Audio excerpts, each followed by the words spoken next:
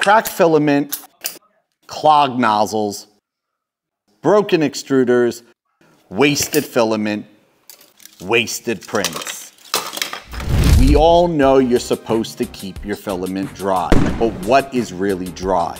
We have recommendations from the EPA. We have recommendations from our filament manufacturers. Today we're gonna go into it and see what's realistic, what's the gold standard, and what you can do in your own home or lab.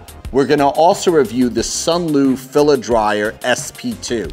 It's not out yet, and they actually sent out just 20 of these units for people to try out. I was lucky enough to get one of them. So I'm gonna unbox this and get to the bottom of drying right after this. Welcome to the show that sets your mind free. Tech and gadgets, 3D surprise.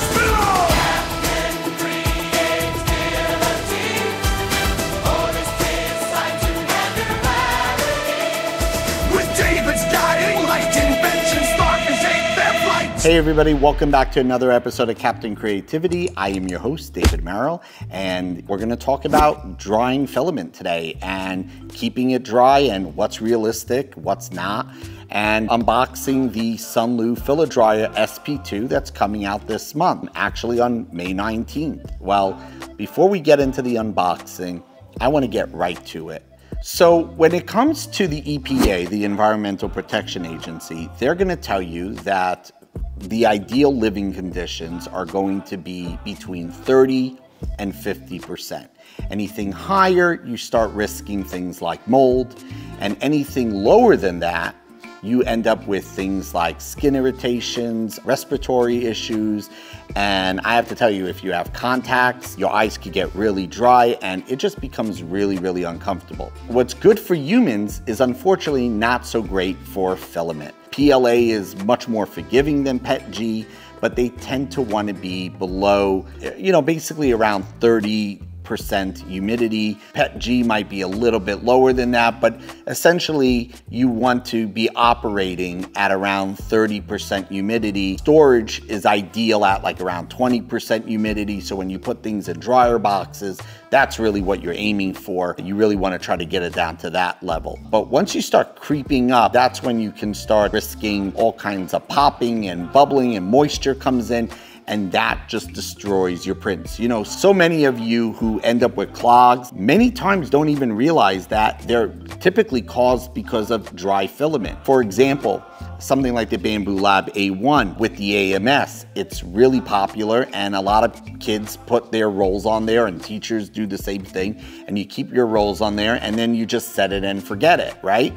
But I'm gonna tell you something, after about 4 to 5 days, they snap and they crack off, and it's a nightmare, especially for people who are just beginning. They get clogged and they get stuck inside the mechanism, and then you have to kind of snake it out with another piece of filament, or in some cases when it gets into a clogged nozzle, it's a whole other process. And we're not gonna go through that today on how to fix it. We could do that on another time, or you could check out a ton of videos that do discuss it.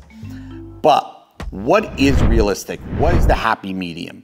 My opinion is you really want to try to be somewhere in the 40% humidity range. Now, I know a lot of you are going to say, no, I heard 30%. Well, here's the thing, 30%, it could get really, really dry. If you feel like you can handle it, go for 30%. Certainly, your filament's gonna love you for it. But if you're trying to get a comfortable environment where your filament will eventually not like it over long periods of time, try to be somewhere between 35 and 40%. If you could stay between those numbers, that's great. So in order to monitor your environment, you could get a hydrometer for the classroom, for your maker lab. And if you have a very damp or a very humid environment, maybe think about getting a dehumidifier. When you do want to print and you don't have something like an AMS or something that actually holds the filament, or you just want to store your filament, then I highly recommend getting dryer. Now, let's be realistic. If you're a teacher, you're probably going to just leave it there, and that's fine. But you have to understand that some filament get way more brittle than others. So from my experience, at least with PLA, I've been able to get great result with keeping my printer is running at least every 3 days. If you extend it longer than that, well, then you're gonna get trouble. So anyway, without ado, let's jump into this. I was really honored to get one of these. They actually told me they only had 20 of them and they chose me. That's pretty awesome. So let's take a look what we got.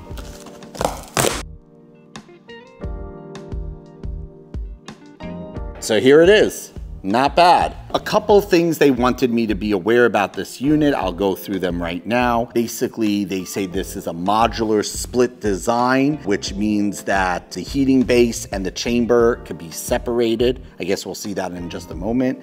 It also sports a large capacity. It actually says it can hold 1 3-kilogram roll of filament, or 2 regular rolls of 1 kilogram filament, or just 1 roll of 1 kilogram filament. There is a bunch of seals, silicone seals over here on both sides, actually, 1, 2, 3, and then also on this side, 1, 2, 3. All right, so let's open this up. So we're gonna slide that to open, slide that to open. There's a handle on the top. Ooh, yeah, that is solid. You could actually, they have a gasket all around the perimeter here. So let's put that to the side for the time being. Ah, okay, so this must be the base that they're talking about. All right, so anyway, here's the base over here. LCD is gonna be in the front. And then you can see over here, 1, 2, 3, 4 vents to heat the chamber. All right, so let's see what we got over here. We have a proclamation. Oh, okay. They're just basically saying that this is one of the first 20 units that they have and that it's still in the trial stage, and to basically note that there might be some imperfections, and you know, any feedback is essential. And thank you for refining this product and helping us provide a better user experience to our customers. Very nice. Okay, cool. So just a reminder, May 19th is when the pre-sale begins, and then it will end on June 19th of 2025. I'm gonna talk about pricing in just a minute. Let's dive in further. So we have some ball bearings and rod. Oh, and the hydrometer right over there. Oh, look, so I was about to say, I was like, whoa, 20%? I was like, no, that's not possible. And then I was like, oh, it's sitting right next to a desiccant packet. I was like, I got excited there for a second. I was like, whoa. I didn't know my lab is so dry. So one thing that's really kind of cool about this concept of having a split design, and I didn't really fully grasp it at first, but now I'm totally getting it. You don't need a heater for every single dryer box. And I think that that's what the guys at SUNLU said, is like, it's not really necessary to put all of that stuff into every dryer box. You would imagine that you might just want to buy a couple of these and just one of these. And if you think about it, that makes total sense, because let's take a look. So when I need to go ahead and dry something out, you know, I'll put on the top, right? Close it up, put it on the heater, and then as soon as I'm done drying it out, after about 4 to 6 hours, I take it off. And then if I want to put it in storage, all I'm going to do is take these covers, pop them on, like that, and that's it. It's ready for storage, and you put them to the side. I don't know what the price of these are going to be separately, and I really hope that I hope that they are doing what I'm thinking that they're going to do here, because if you buy these separately for a much cheaper price, then that actually makes a lot more sense. And then you could get a bunch of these and then just have only one of these for when you're actually drying. That's pretty cool. I like that idea. Okay, so for the next step, we got to go ahead and install these little rods with these ball bearings, and it's really quite simple. You just kind of put one on here, one on there, and then you just have to place them inside, see? And you just do that 4 more times. All right, so there you go. All 4 rods are installed. Okay, so now it's time to install the desiccant material inside the hygrometer. Basically, you're gonna just pop off the lid. At least that's what it tells me to. Oh my God, okay. All right, we popped off the lid. And now we're going to empty the desiccant packets. So once they're in, the desiccant packets are in there and you're good to go. Now, one thing I'm definitely gonna say about this, because I've seen people raise this concern in the past, I'm not thrilled with the idea that the hygrometer has the, and definitely tell me in the comments if I'm wrong on this, but if you're putting the desiccant around the hygrometer, aren't you then just getting a false reading? Because you're not really getting the environment. You're really, I feel like you're almost getting a false sense of a reading, because it's like the desiccant is right around it. So you're doing an amazing job of drying around this area, but you're really not getting the true measurement of something that's maybe 6 inches away or 12 inches away. All right, nonetheless, we're gonna install it right over here, and it just goes in just like that. See? The last thing that we have to install is the bar, and this is what the spool of filament is gonna go on. So this is meant to come on and off, and what you're gonna do is you take that and you place it right in this slot over here. All right, so let's go ahead, put our filament in. Okay, there we go. And so here you could see I have 2 different types of filament here, and they're just gonna sit there, and basically once I turn on the dryer, they're gonna start drying out that filament. All right, so now it's time to fire this thing up. Let's turn it on. I read through the documentation. Usually, according to this dryer and most dryers, usually you need about 4 to 6 hours of drying time, unless it's PA or PC, and then I think it's a couple hours further. Okay, so now let's talk about pricing and availability. This is gonna go on pre-sale on May 19th at 10 a.m. Eastern Standard Time, and it's gonna run till about June 19th.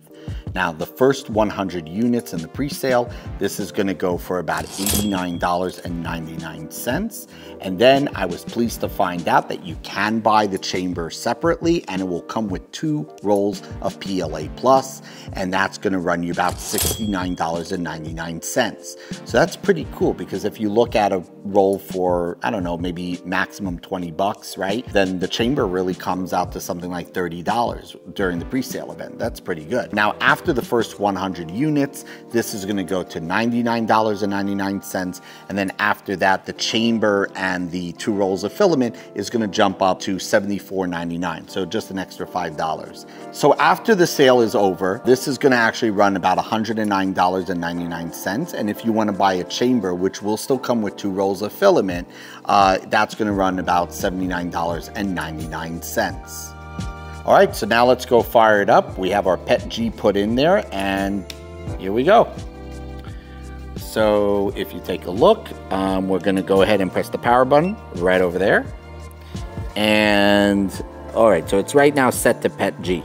So if I didn't have it already on PETG, I could change it to set, and you go over till it starts blinking. So we're gonna go to, there we go, now it's blinking, the material type is blinking. And we're gonna go up, so there's TPU, ABS, PA, PC, PLA, and PETG. And you could just leave it on there. If you wanna go ahead, you can manually control the time, the temperature, etc. But like I said, you leave it for about 4 to 6 hours. According to the manual, you should be all good to go. And that's true also for PLA, 4 to 6 hours.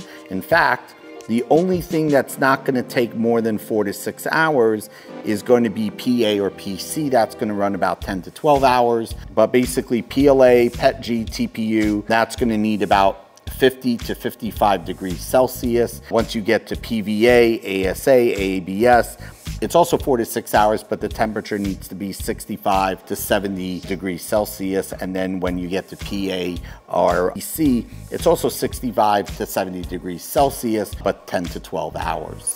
All right, so at the end of the day, what do I think about this? Well, I have to say the price point I feel is just right. I love the fact that you could buy the chambers separately, and I think that's going to be very welcomed in a setting where you just really want to buy one heater, and then these are just going to be storage containers or units that you can open up these little silicone seals and send the filament through to your printer. So the price is right. Even whether it's pre-sale or post-sale, the price is still good in my opinion, because when I compare it to buying those big containers at Target or other stores and then punching holes and putting this whole thing together, I think I'd just rather buy one of these. And like I said, it does come with the 2 rolls of filament, so it brings down the price point for the chamber to something that, in my opinion, I think is reasonable.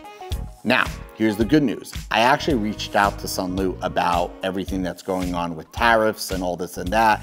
And as we know, prices are just shooting up. And I mean, is it even related to tariffs? Or I'm not going to get into that. I just know that prices are going up. I'm not happy about it. I think that sucks. But I asked SUNLU and they told me that they're not increasing their prices, that the prices that we're going to see are going to stay.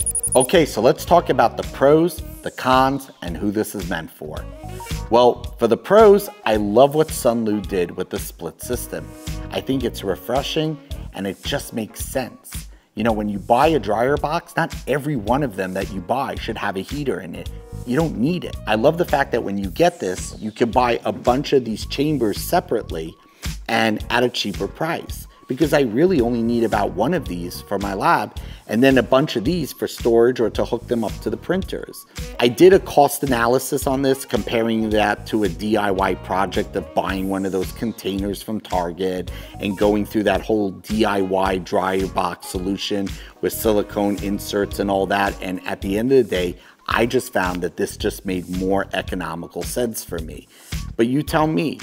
Break it down. Remember that you get 2 rolls of filament, and after the sale is over, this is going to come out to about $40, and it does come with the hydrometer as well.